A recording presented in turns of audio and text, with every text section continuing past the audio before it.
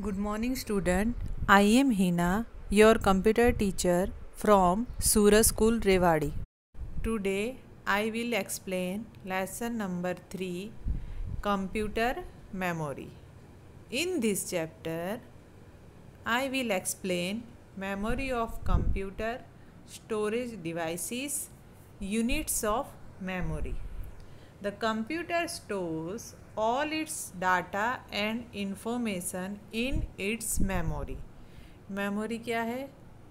जैसे हमारे पास दिमाग है सोचने के लिए, कुछ इन्फॉर्मेशन स्टोर करने के लिए, वैसे ही कंप्यूटर के पास भी उसकी एक मेमोरी है जिसमें वो सारे डाटा और इन्फॉर्मेशन स्टोर करता है.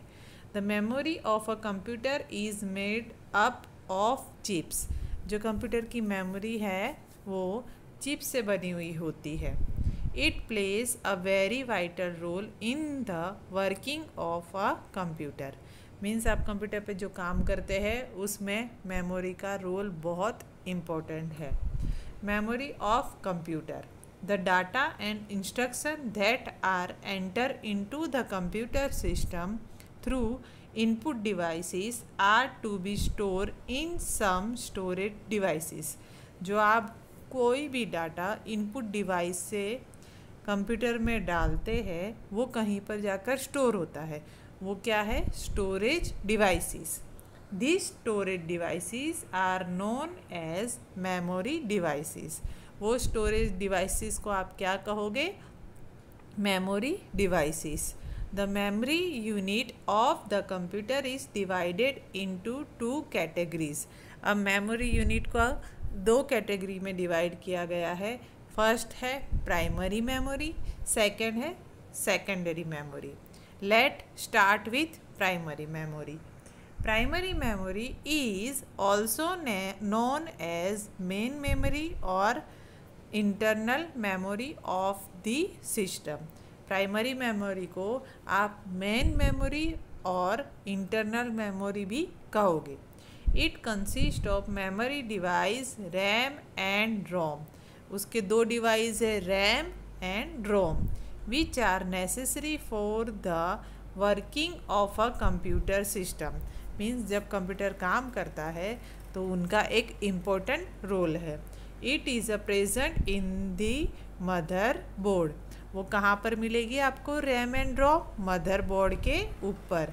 लेफ्ट साइड में देखिए आपको रैम की फ़ोटो इमेज दिखा रखी है. RAM stand for random access memory. Means RAM का फुल फॉर्म क्या है? Random access memory. It lies inside the system unit in the form of a chip not longer than the span of your hand. देखो RAM की photo देखो, उसमें है ना वो कैसे चिप की तरह लॉन्ग उसमें है. ठीक है. It is use for storing the data temporarily during the working of a computer.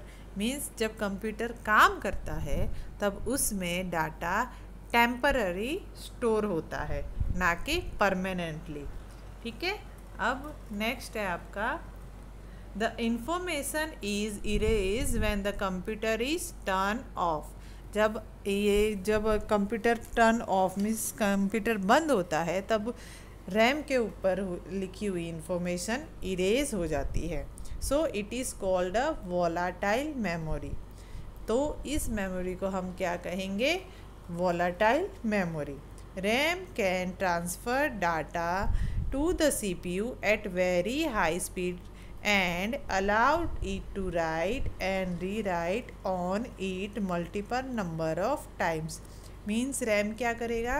CPU को फटाफट मतलब हाई स्पीड से डाटा देगा जिससे वो मल्टीपल टाइम्स मतलब दोबारा आप रिफ्रेश करते जाओ तो दोबारा आपका काम होता जाए, मतलब स्पीडली काम होता जाए आपका. रोम stand for read only memory. रोम की फुल फॉर्म क्या है? Read only memory. It is special kind of memory chip. It contains the startup instruction for the computer burn permanently on it at the time when a computer is manufactured. Means RAM की full form है read only memory. It is special kind of memory chip है। It contains startup instruction. जब आप computer start करते हो तब वो startup instruction लेता है और उसमें आपकी मेमोरी परमानेंटली स्टोर हो जाती है। When the user switches on the computer, the first thing it does is to read an instruction from the ROM. This instruction enable the computer to check for various input and output devices connected to the computer and load the operating system onto the ROM from the hard disk. Information stored in ROM is permanently in nature. It holds the data even if the system is switch off. Means RAM में आपके पास data permanently store नहीं होता, जबकि रोम में आपके पास data permanently store हो जाता है। मीन्स आप कंप्यूटर को ऑफ कर दोगे, उसके बाद भी डाटा आपके पास कंप्यूटर में स्टोर मिलेगा। When the computer is turned on, the operating system is loaded in the RAM.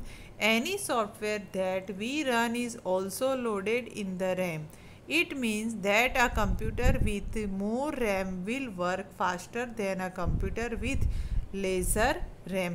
Means आपकी रैम की मेमोरी जितनी ज़्यादा बड़ी होगी उतना आपका कंप्यूटर फास्ट काम करेगा, और अगर रैम आपकी कम होगी तो आपका कंप्यूटर स्लो काम करेगा। Secondary memory. The secondary memory consist of storage devices such as CD or DVD, pen drive or floppy. These memory devices are not essential for the working of a computer but are required to store the work done on a computer permanently. We can access the work at any time in future or whenever required.